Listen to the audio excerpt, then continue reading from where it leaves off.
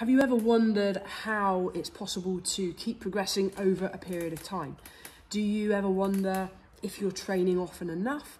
Do you sometimes think maybe you're overtraining? Well, what I want to do here is share with you the principles behind supercompensation and how the body responds to training.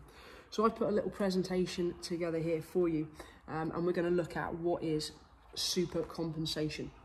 If you imagine a graph, okay, on one side here we've got performance, so the higher up that graph, the higher the level of the individual performance.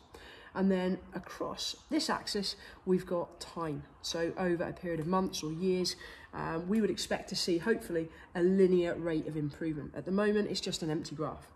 Let's add to that graph now bit by bit to give you hopefully an understanding of how the body responds to training and how it adapts. So let's say this point here where the two axes meet, that's your level of performance right here, right now. You go into the gym and in one session, all you do in training is bust up your body. You don't get strong in the gym. What you do is actually damage the muscle fibers. And it's the ability of you and your body to be able to recover to the demands that you place on it through training, which is going to determine how quickly you recover. So here we go. On this day, your level of performance is here. You train, and at the end of that session, you are fatigued because you've trained.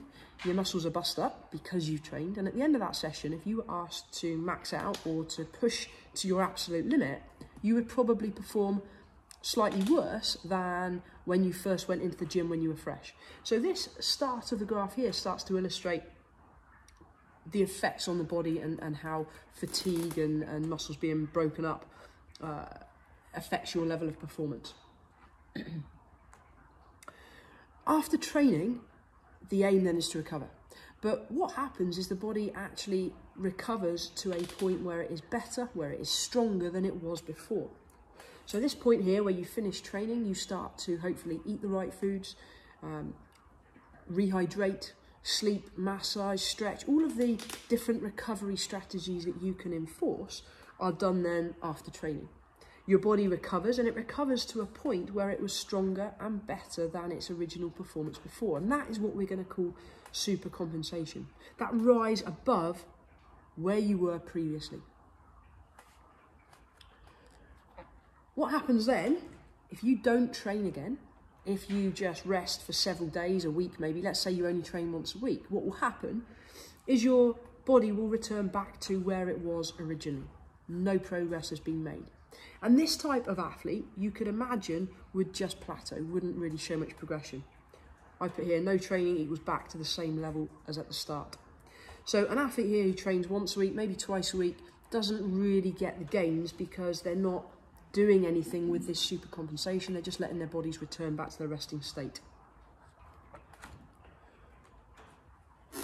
Now take a lifter that trains a little bit too early before their body has reached supercompensation or before they have fully recovered from training.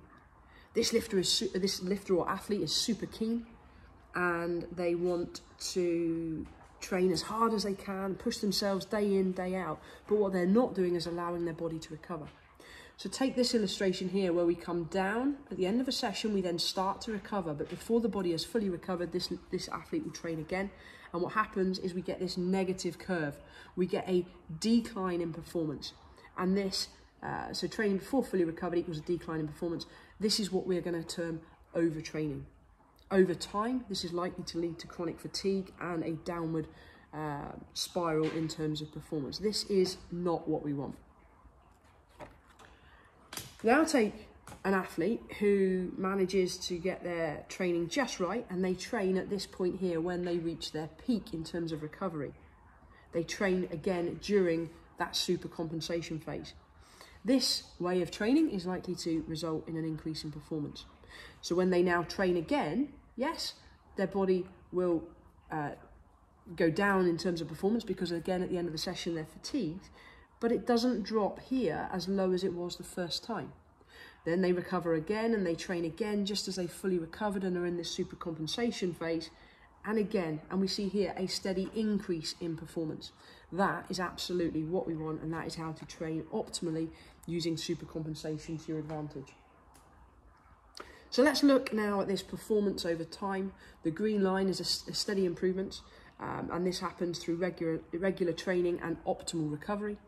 Compare that to the decrease in performance due to not fully recovering between sessions or not training enough. So that's what we just explained already. Now, in order to get that graph above the line and to show an improvement in performance, you need to make sure that you're doing all the recovery strategies right. Things like eating clean, eating the right foods to fuel the body.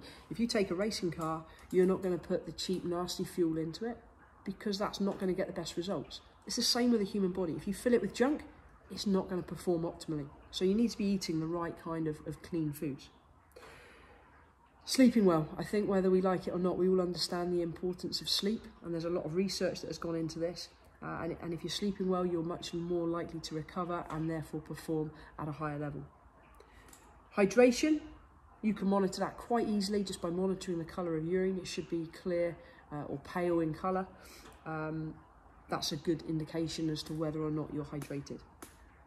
Do you stretch at the end of a session? That was one of my weaknesses. I know that I didn't put enough time into this side of the recovery. And I think a lot of lifters or athletes are guilty of neglecting the stretching, don't necessarily see the importance of it. But if you think of it as a recovery strategy and you factor that into this supercompensation and you really want optimal results, then I would try to encourage you to find time to do so. Massage, finances dependent. If you can get regular massage, that will help with recovery as well. Personally, I used to get massage once a week. I was lucky I was a funded athlete and supported so that I could have massage more as prevention from injury rather than waiting to get a niggle or an injury and then having treatment. Things to avoid to make sure that you don't have that negative line, as it were, are to understand that more is not always best. Remember, you do not get strong in the gym. What happens is you get stronger through recovery. So if you are not allowing your body to recover, then you're not going to make the progress. So those people that think they're just going to thrash their bodies day in, day out without sufficient consideration for recovery are the ones that are likely to pick up injury or not make the progress that they should. Listen to your body. Yes, we want to push. Yes, we want to work hard. Yes, we want to bust up our muscles in the gym so that we break them down and have the opportunity to rebuild them stronger. But listen to your body. If you're pushing through injury, or if you know you're not fully recovered because everything feels sluggish, everything just feels tired, then you need to factor recovery in, not just between sessions, but even within the weeks of training that you're doing. Not every week of training should look the same. There should be some weeks that are slightly harder, some weeks that are slightly easier, so that you factor in recovery. And plan for recovery. If you are planning your recovery, then there's a good chance that you're going to be doing everything you possibly can.